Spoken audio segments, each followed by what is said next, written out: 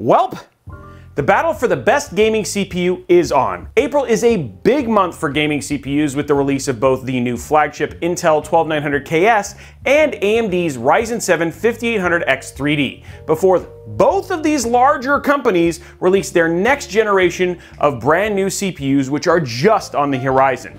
Intel just put the 12900KS in a league of its own, but at a cost. Let's see what that means and how the 5800X 3D could still very much be a good thing.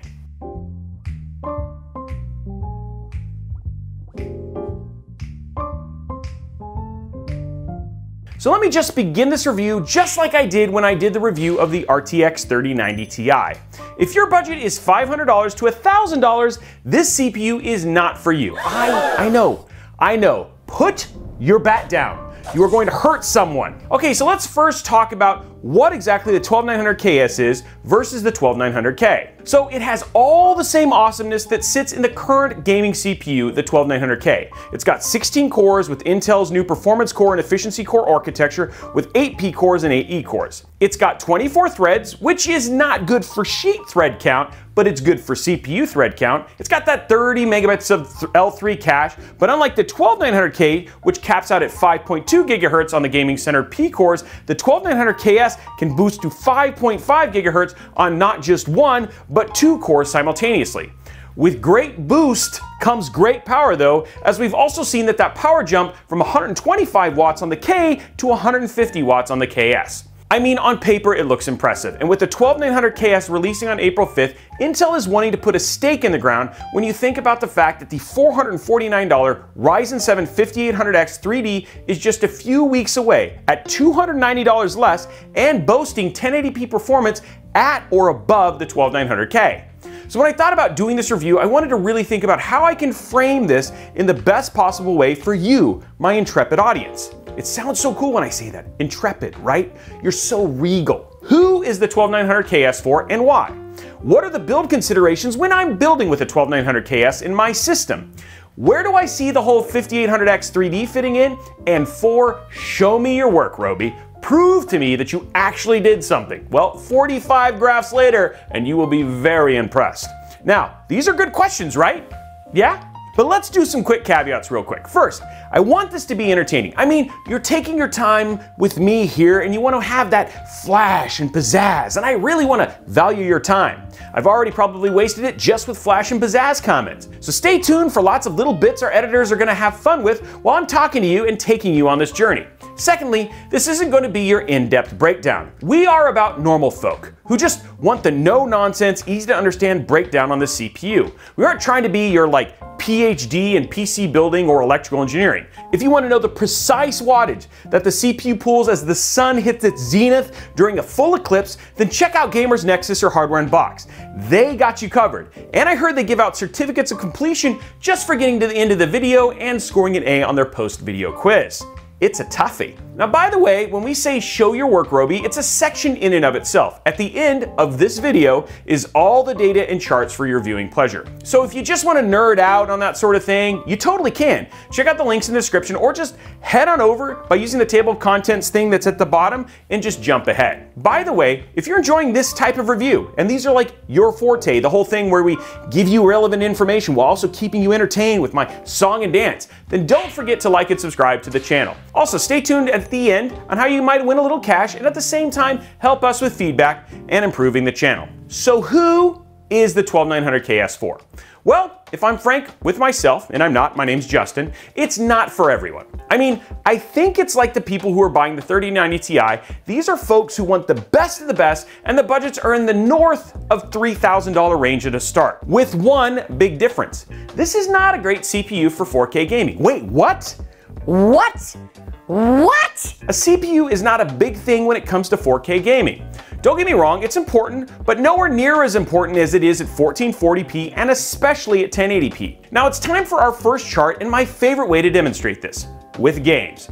In this case, let's look at Cyberpunk 2077. Now for this test, we set things up optimally to give the Intel 12900KS all of the bells and whistles it needs to really stretch its legs like a really good racehorse. So we got Windows 11, a 3090 Ti, and DDR5, which you will see here actually does make a difference in gaming. Oh, and DDR4 just to prove our point. Well, at 1440p, you can see our average FPS was 136.24 versus with DDR4, which is 128.95. These are both pretty dang solid numbers. But if we go more CPU dependent and rely less on the GPU and even more on the CPU and drop down to 1080p, you see 130.15 frames per second with DDR5 and a jump up to 144.46, or 10% just by moving from DDR4 to DDR5. Now when you look at 4K, you actually see where the game is essentially almost completely GPU dependent at this juncture, and even between the K, KS, both with DDR4 and DDR5, those numbers are nearly identical. So what's the whole point of this little journey, Robey? What are we doing here? Other than showing you super attractive gameplay and nifty animated charts. I mean, they are super cool, right? But the point was that as a gamer, the 12900KS isn't a great 4K or 8K gaming CPU because it's almost irrelevant at this point. Irrelevant? Like how irrelevant? Like irrelevant like how important your parents are for approving the people you date. Sure, they share your opinion, but do you really listen to them? I mean, do you? Really? When you go look at the other reviews on the CPU, for gaming, you will see folks showing only 1440p or 1080p numbers because above that, the CPU doesn't really play a heavy role in performance at 4K.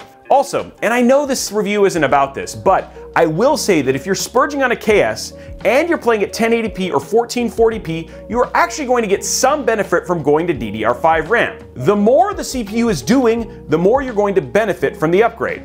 In Borderlands 3, we saw a 7-frame jump from 320 to 327 FPS at 1080p and a 9-frame jump at 1440p. At Tomb Raider, we saw frame jumps from the KS on DDR4 versus DDR5. Same thing with F1 2020 at 1080p, and even the CPU turn times on Civilization 6, we saw measurable improvements in the seconds of time saved.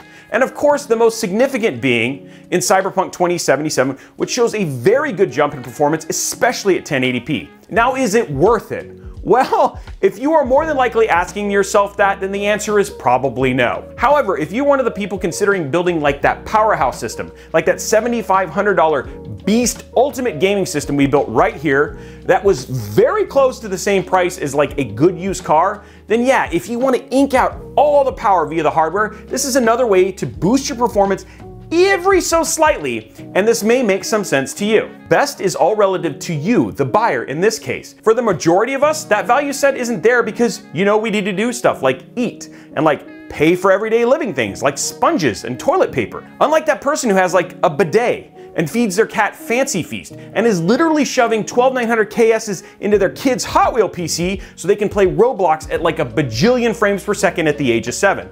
Look at my frames, Daddy! Aren't you proud? Come see me! Okay, Robey, so looking at all the gaming benchmarks across all those games, the 12900KS is the fastest gaming CPU, and even faster with DDR5. If I want to build the best high-end rig for 1440p gaming, then this is the CPU for me. Okay, Robey, so I'm in. I'm bought in. But I want to build an Uber PC with all the RGB that I can like see from the moon, and I also want it to like sync to my Enya and Sade in my sleep to reduce my time to REM sleep by like 0.6 seconds. What should I know about building this PC? Well, first off, wow, that is very specific. And second, cooling and power are going to be your biggest concerns. Now, when I say cooling, I do mean cooling. Remember that beast of the PC I was telling you about that you can purchase a used car with, or like 68 of your closest friends, this levitating speaker aircraft model? Yeah, that one. See, that has an H150 Elite LCD cooler with 3 ML120 Elite RGB fans and 3 Noctua AF12 airflow fans in push-pull configuration, which means you have fans on the top and fans on the bottom, both pushing and pulling the air through, with an extreme fan curve, and under load, we were keeping our 12900KS at 88 degrees, which is totally good and has some headroom for more, and even if we wanted to make the fans quieter, but the point is, you're going to need to pay attention to how you're cooling the CPU because it does run warm. Now, Intel did share with us that they are seeing motherboards pumping a lot more juice than they need through the CPU, and you can change some BIOS settings to improve temperature like ICC Max and the load line. But let's be honest, if you think BIOS is actually the name of a fancy German knife brand, and then I throw in like ICC Max and load line into the mix, I might as well be speaking to you the same way they speak in Close Encounters of the Third Kind. Bum, bum, bum, bum, bum. Yeah, it totally makes sense, right? Yeah, no, you totally get it after I did that. Yeah, Exactly, you have no idea what I'm talking about. Just make sure you get a great cooler, an awesome airflow case, and set it up for success like the Corsair 5000D, that you have the room to ensure that the CPU is properly cooled. Now on to the second thing, power. Now do you remember those recommendations that people have been spewing for forever? Like the 3060 Ti, 650 watts, 3070, 750 watts, 3080, 850 watts. Forget all that when you're using a KS. You are definitely going to want to be stepping it up here with the jump in power is going to be important. And skipping here could cause a lot of instability problems that may manifest themselves in really weird ways. Look, unless you just want to bully your PSU like Biff from Back to the Future, go ahead. But instead of getting you covered in like manure, what it's going to do instead is go ahead and fry your entire system and never talk to you again because it's broken, or it's just going to drop little gremlins all throughout your system and they're going to manifest themselves in like blue screens. It's like the worst. So make sure you spend the money and get enough power. I mean, we're using 1200 watts in our systems. Robey is recommending no less than a 3070 Ti/6700 XT with this card. It starts to get weird from a spending standpoint if you're going lower. And of course, this is just for gaming. I can definitely see in a workstation setup where this rule doesn't necessarily hold true. Okay, so I know it's powerful. And with that power, I now know how to build a system that is responsible and robust enough to handle it. But what if I just don't want to spend that kind of money, but still want awesome performance? Well, that's where I think the 5800X 3D may be the answer. See, AMD is claiming 12900K or better gaming performance at $449, which, as a reminder, the 12900K is just slightly underneath 600 right now. So that means that people who want to build more reasonable systems and still get crazy good gaming performance probably really can. Will the 5800X 3D be more powerful than the brand new Intel 12900KS? Probably not. But again, will it be a better option for you if you're cost conscious? More than likely. In the end, I really do think that we all win because unlike the GPU war, which has been very considerably one-sided, the CPU battle has been trading blows like Xbox and PlayStation fanboys. But unlike that war that is filled with like piss and bile, this one is filled with cheaper CPU prices and better value for all of us. Do I think AMD would have made the 5800X 3D if 12th gen wasn't as good as it is right now? Maybe, but more than likely no. Do I think Intel would have dropped prices of the CPUs so soon after launch to bring them competitive with Team Red counterparts? Probably not. And finally, do I think we would get a KS if there wasn't some concern over what 7000 series may bring? I also think that's a no. I mean, if 11th gen and its lack of KS is any indication of how much more competitive Intel thinks AMD is, then I am crazy excited. And honestly, we should all be very excited about what they're about to bring to bear with 7000 series and Intel with Raptor Lake. We get some super exciting news just on the horizon as we start to end 2022. Here is I skipped to this part because I didn't want to see all the super entertaining things my editors put into this video, and I just want to know what the meat of what you were going to say is, Robey. You make me sad. But I'm going to tell you anyway. I think the 12900KS is the most powerful gaming CPU and will remain so until we see 7000 series in Raptor Lake. I think for a very specific audience who wants the highest performing 1440p gaming, or esports players who need the highest performing 1080p gaming experience, this is a great CPU choice when paired with an equally awesome GPU from either Team Red or Team Green. I think it's going to be great to see what the overclocking community is able to do with this, and it has some real potential to make some awesome custom loop 3090 Ti, 3090, and 3080 Ti gaming rigs that will keep these power-hungry and blisteringly warm components cool, while they also show mind-crushingly fast frames per second on your favorite high refresh rate monitor. I think for the cost-conscious or budget-minded individuals, this is another, wow, cool, Bugatti made another supercar that does like 0 to 60 and rewinds time for more money than you can make in 10 lifetimes. Or, hey, now you can get a super yacht that you can travel to space and is sentient.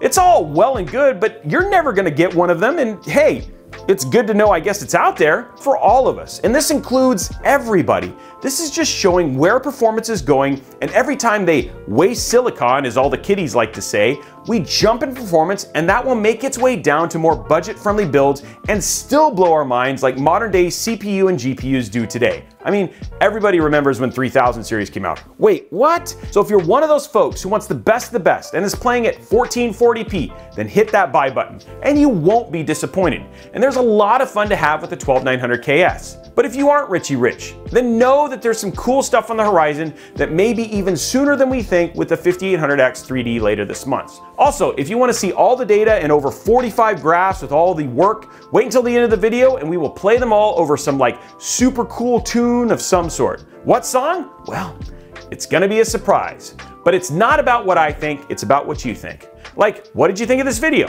Tell us and maybe win a little cash in the process. First and foremost, you need to leave a quality comment down below along with liking and subscribing to the channel. You also need to ensure that you have a way for us to reach you via your YouTube profile, so make sure your email's in there. Now when I say quality comment, it doesn't need to be positive, it just needs to be something you liked or didn't like about the video. What surprised you? Did you like this review format? Was there something else you would like to see? Just not, I deserve to win, can you send me this free 3090 Ti or something similarly lame. We will be giving away $25 to one lucky comment below. That is worldwide as long as you can accept PayPal or Venmo. So, here's the questions. Did you like the video? Did you like this format of review? What did you think of the 12900KS and are you going to be getting one? Do you think the price of $739 is too much or right on target?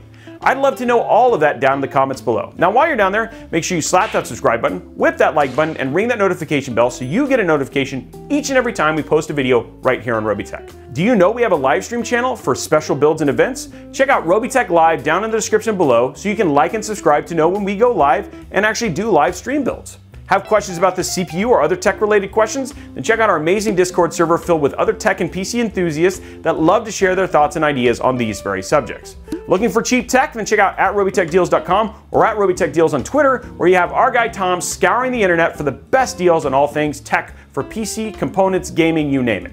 Finally, you can also follow me and my amazing team at Robeytech everywhere. We hope you enjoyed this video and we look forward to seeing you on the next one.